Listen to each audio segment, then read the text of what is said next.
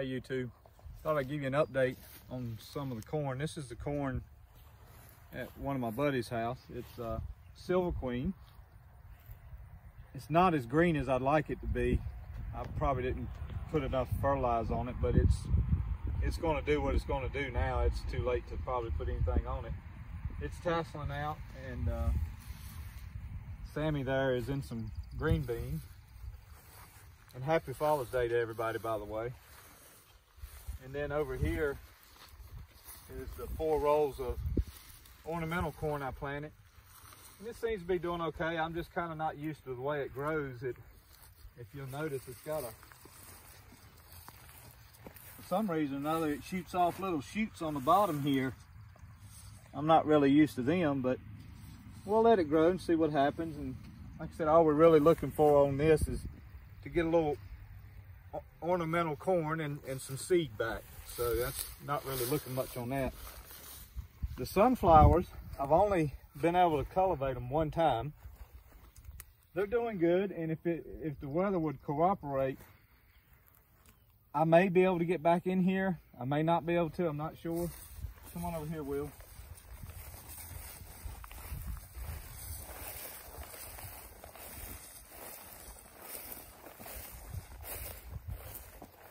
And as you can see on the sunflower, I mean, they got a lot of leg on them. They're growing pretty good.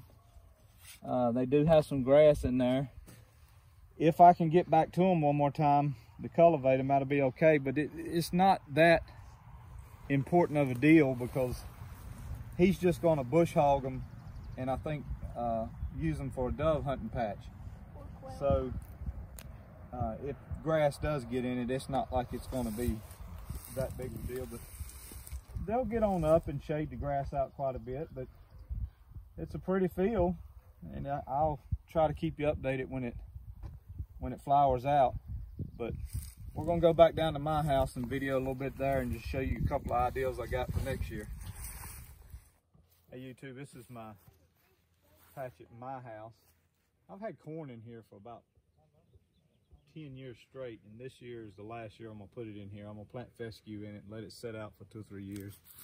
I'm gonna let this garden set out for 2 or 3 years. I've already planted half of it in fescue. I'm gonna plant the other half in fescue, and we're gonna go back with some garden across the hill over there where I've had in corn and garden before. I'll show it to you in a minute, and hopefully we'll do a video on getting some of the weeds cut down to get ready for next year.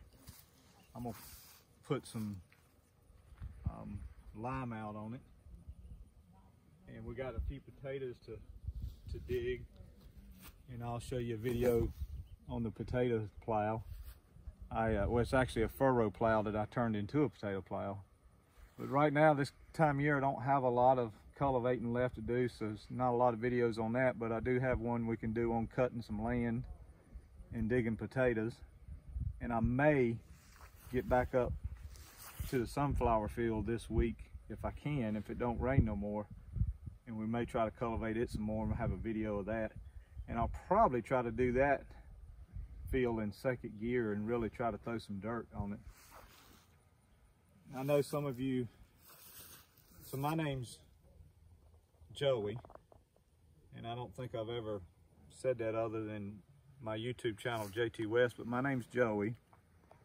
My cameraman right now, his name is Will, and my middle son is Elliot, and my youngest son is Sam, and my wife's name starts for T, so now if you put it together, you'll figure out where the JT West comes from. That's something shortly after Sam was born that me and my wife came up with a long time ago, and I got a license plate for my truck that says JT West, and we always pick about, well, if we open a restaurant, it'd be called JT West Steakhouse, or anything we do would be JT West this, JT West that. So that's where it came from. It's my family, and maybe if Ellie, well, he's over there.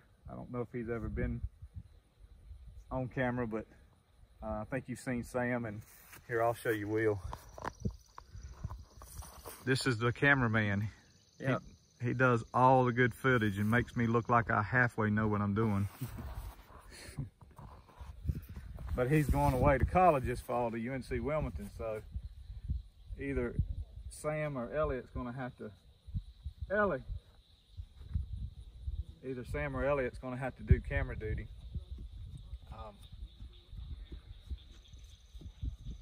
Here comes Ellie. I'm waiting for you for camera. I'm sorry. This is my other son, Elliot, and then little Sam's over here, and he's over there talking to my daddy.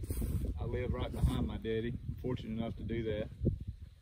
And this used to be about an 80-acre tobacco farm, and we sold most of it off, which paid the note on the whole farm and kept about 6 acres of it. And that's what I live on, is the 6 acres of it. But I'm real good buddies with the guy that bought it, and so I pretty much could do whatever I want to do on it. He just hunts on it. He's a real nice guy out of Raleigh, owns a coffee company. But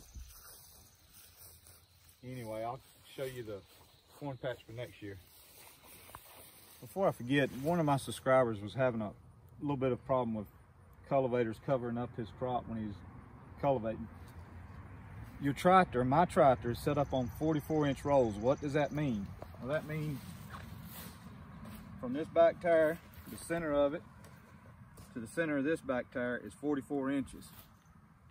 And ever how you want to do it, ever how you want to plant, if you want to mark your rolls off with the tractor and hand plant it right down the center, that's fine. Doesn't make no difference. But if those rolls get squeezed in, like if that gets squeezed over here and that one gets squeezed over there, well, when you come down this row right here, that back feet is going to be covering up the next row. So you got to keep from tire width to tire width to tire width to tire width.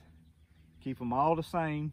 Keep all the plants in the center, and then you shouldn't have no problem with it covering it up. Now, occasionally, depending on the foot that I use on the back of the tractor, if I use the shovel feet, I've had it to be picking up so much dirt, it still throws it over to the center of the next roll. So different people set tractors up on different lengths. I think mine's 44. I think I've heard of people saying 48-inch 140 rolls. I'm not sure about 46, but it all depends on where your hubs are on your back tire, whether you put them on the inside or the outside, how you bolted them to the tractor. But I just thought I'd throw that in there to hopefully help a couple of subscribers out. Some of you guys already know this. It's worthless information to you, but there's some that may not realize it. This is the patch. This will be 2021 corn patch, and I'll take you all the way through it.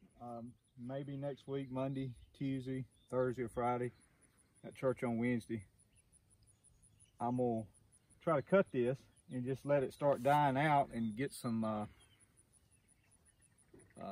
lime and put on it, and then we'll go through plowing it this fall. I used to have garden in here, pretty much this section that you see mowed here. It didn't go all the way, it went stop behind the sheds there, but just this section you see mowed. I had garden here for 5, 6, 7 years in a row, and I switched it over there. So we're gonna let that lay out for 5 or 6 years, and we're not gonna bring back all of this. I'm actually just gonna bring back a piece of it. I don't want to bring back all of it, but I'm gonna bring back a piece for some beans, and I got to figure out something on my green beans next year. As far as one of the subscribers said, use soap and garlic, and we may just try that next year. And plus I'm gonna run a speaker wire out here, and I'm gonna put a loudspeaker in here to play all night. So hopefully between the two, maybe the deer won't eat them up. I really don't want to build a fence. I know I could. My uncle's done it. You know, he's built a 10-foot tall woven wire fence, and I just, when you look at the budget of the money you would spend on that fence, I mean, I could go somewhere and buy bushels and bushels of green beans and can.